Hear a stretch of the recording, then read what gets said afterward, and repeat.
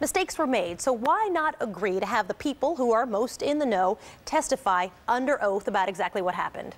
Okay, a couple of things. Actually, the people who know the most will testify under oath, but before we do that, I just will step aside and say our thoughts and prayers are with John and Elizabeth Edwards, because there are a lot of people around the country who have been through the experience not only of cancer, but cancer follow-up. So I'd like to lay down that, because trust me, I know. I'm sure that they appreciate that this morning, absolutely, and we will agree with you on that one. But let's get back to what now we're let's go back. Now I'll go back to your question, which is why not testify under oath? Yeah. Fact is, the people who did make the decisions will testify under oath. Okay, why not Karl Rove and Harry Myers? Why not the people who they want to subpoena? Why not have them testify under oath? Why not on the record? Very, very simple. Well, they are on the record, but they're not going to be under oath. And first, let me lay out what's going on, because it allows you to put my answer in context, and then we could dive into the other issues.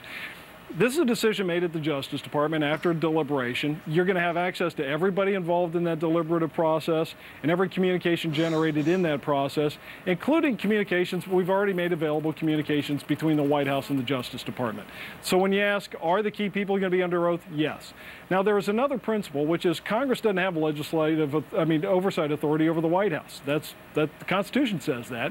But what we've done is we've made a very generous and extraordinary offer by saying, okay, but you know what? You need to have at your disposal every single available fact. So we're going to make it available. We'll make available any communication from the White House to the Justice Department to outsiders to members of Congress. It's so that if you have a question, that it's very, very generous. I understand. Here's my question. You're drawing the line at having a transcript. Yeah. People hear that and they say, why wouldn't you want a transcript of a conversation? Why not? It's a great question. Thank you. And the answer is that a president relies upon candid advice from his top aides. What you don't want is a situation where you create this kind of Perry Mason or a Law and Order atmosphere where people are grilling aides. Here's, Soledad, people would have. How does a transcript do that? How isn't a transcript just the record of the conversation that the American people can say, wow, that was what was actually said? Well, because first, do the American people want the sort of pseudo courtroom drama, or do they want the truth? I think the truth. They want the truth. Okay, well, that's an important consideration, because we're making available all the facts. What we're not going to do is to create a show. Look, I got the Financial Times here. Big old picture of Karl Rove. I mean, one of the subtexts here is all these people are talking, get Karl Rove. Well, you know what? Wait a minute. What the White House does is we're going to make available every fact and every individual.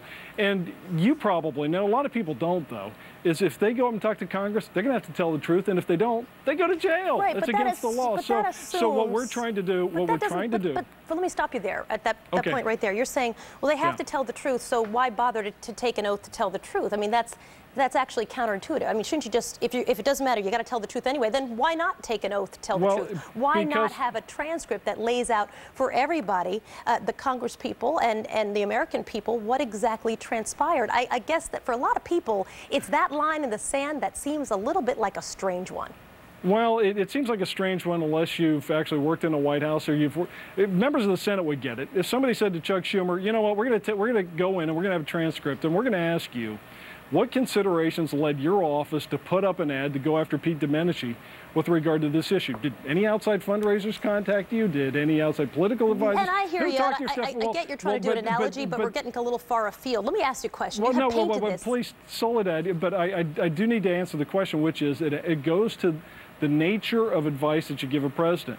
If presidential aides think that they're going to get hauled up and you're going to have transcripts and people able to sort of generate false drama off that, it is going to have a chilling effect, and it would have a chilling effect on the Senate staffer and on the White House. Why do you call it false drama? Because here, let me finish my question. You call it false drama as if somehow people will waive the actual words that some elected official or non-elected official said, and that'll be, somehow unfair.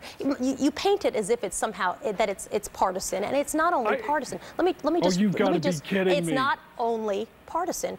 John Cornyn, Republican from Texas, says this: I'm a little bit dubious about an interview behind closed doors. If there's going to be information provided, it best be provided in public. He's a Republican from Texas. And then you have Senator Arlen Specter, who said this. I think I got this on tape. Let's listen to it. It would be very helpful to have a transcript. My own preference would be to have it open so that people see what is going on. People see what's going on. Right. I understand that, and let me again ask you the very simple question. Is there any fact that would be denied to members of Congress? The answer is no. They're going to have the facts. If Ergo, what they want to do is to why get not at the do it truth. on the record? Then that that brings me back to the original question, which is if there's nothing going to be denied, put it on the record, do it under oath. Everybody tells the truth. Everybody knows what happened. It is on the record. What we're trying to avoid is showmanship. We're trying to avoid a show trial. What we're trying to avoid is the notion that somehow what this needs to be is a factual interview, not something where people are going to be just sort of, I'm going to go after Karl Rove, and you know it's going to happen, Soledad. You know it's going to happen. Then do it in so private rather than doing that, the real question is, the real question is, do you want the truth? Because if you want the truth, we're making it available. If you want extra drama, well, we're not. You know, I could ask that same question. Do you want the truth? Maybe the answer would be then get it on a transcript. I got to tell you, I got 3 people yelling in my ear. We're out of time. We got to go. I bet half of them are your people. Tony Snow, the White House press secretary. Always nice to talk to you. Thanks for being with us. Sorry they're yelling at you, Soledad. That's the way it is. Thanks. Miles?